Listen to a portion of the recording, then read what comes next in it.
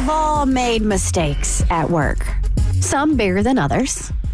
Bert Show listener has reached out to us, and she wants our Bert Show fam to make her feel better about the mistake she made at work. She's feeling kind of low, so she asked us to share our worst mistakes. If you want to share your mistake to make her feel a little bit better, 1-855-BERT-SHOW. Mo, what'd she do? Hi, ladies. Would you and the Bert Show members be willing to discuss the biggest mistakes you've made at work? I'd also be interested in how you coped with disappointing your employer and yourself. I recently made a big mistake at work. Things have been handled, and although I know in the long run things are going to be okay, I am just so disappointed and upset with myself. I suffer from OCD, anxiety, and depression, and while I'm on medication, which does help, I keep obsessing over it, replaying it over and over in my mind. I really appreciate you guys and love the show. Thanks for all you do. All right, babe. We are on a mission to make you feel better.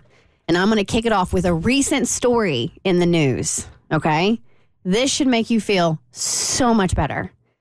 A New York research university is seeking $1 million in damages from a cleaning company after their janitor allegedly turned off a freezer and destroyed more than 20 years of cell research. No. 20 years. Uh-huh. A lawsuit from Rensselaer Polytechnic Institute says the custodian turned off a freezer while he heard multiple, quote, annoying alarms. It turns out the lab's freezer contained 20 years of cell cultures and sensitive, crucial samples that were destroyed. Wow. Alarms. Because it was, the fridge was being noisy, I guess. Here's my thing about the $1 million. What is that going to solve? You can't turn back time. You can't, but you can try to start over, and that $1 million will help you, like, with all the necessary instruments you need and the gathering of the new cell search. But 20 years. How do you apologize for a 20-year mistake? You can't. You can't. Nothing You can't. to say. All right, Abby, your biggest work mistake. What is it? Oh my gosh. So mine was also somewhat money related. So at my old job, we had some technology snafu that basically meant that we had to insert all of our ads manually. And so I took a vacation for the first time in like 3 years. This was like post-pandemic. I was like, you know what? It's the summer. Nothing's going on. I'm going to take a week off and go to Nashville. And so all of this technology snafu had happened while I was away. So I come back and I'd been told once, you have make sure you put the ads in so we can all get paid.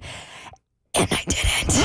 And I just slipped my mind because I came back from vacation. You know how you still have like vacation brain. Yeah. And the worst part was not only did I not put the ads in, costing us thousands and thousands of dollars, my boss found me like in my office on my phone when she came in. She's like, what's happened to the ads? And I'm like, what do you mean what happened to the ads? Here comes another 4-hour music sweep with Abby.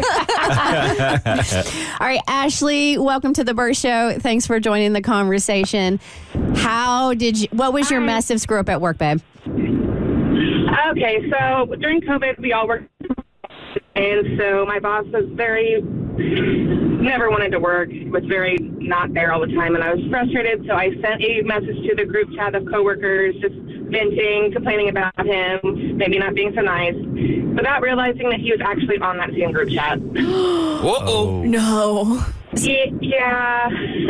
How'd that play out? I unsent the message as quick as I could, and he actually didn't end up reading it, but he noticed that he got the notification, and he saw the first couple of words in the notification that it was about him, and that I had unsent it. And he then proceeded to go back and pull my entire chat history to read everything. Wow. And yeah. How'd that turn out? Were you done with that job? So I am done with that job. I actually was able to talk myself through it, and we were good, but it was so awkward I ended up finding employment elsewhere just for my sake. Yeah, I don't blame you, girl. That sounded about right. I don't blame you. All right, Mo, worst work mistake. I've made a few of them, but I know the one that I probably handled the worst because I was young is. No, let's just go over all of them. No. We don't have enough. Technically, she said ladies. I don't even want to give mine. She sent the email to Cassie and I. But I do remember I wanted to be a paralegal at the time, and I had no background. But they wanted me to just try it anyway, and I was in training, and I don't remember exactly what I did because I didn't know exactly what I was doing.